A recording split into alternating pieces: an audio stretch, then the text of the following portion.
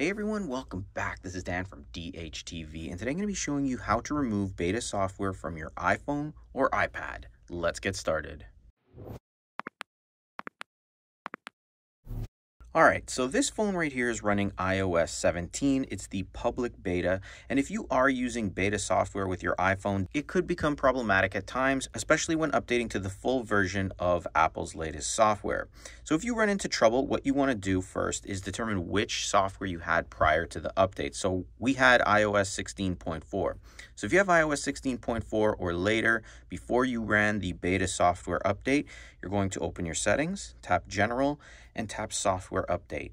It'll search for a second, just tap on beta updates, and here is where you can actually turn the beta updates off. Now what this is going to do is stop the beta updates from automatically popping up, and it should revert back to the automatic updates for the standard iOS when they're available. Now you can play with these settings as well if you'd like to control if it automatically updates or not with the real software, the full versions.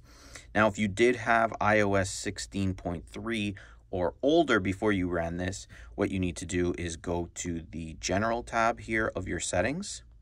You then want to scroll down to where it says VPN and Device Management. And then here you'll see a section where it says Beta Profile or Profile, something like that. You'll need to remove it from there. Now keep in mind, you're not going to revert back to your original software. So as you can see on mine here, I'm still on iOS 17, even though I turned those updates off. That's why when you install these betas, it's recommended you run a backup first.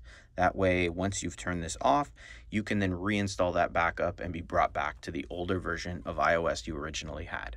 If this video helped you, hit that like button, subscribe, and click the bell notification box to be notified when I post new videos. And if you have any questions, feel free to ask in the comments. I'm happy to help you out.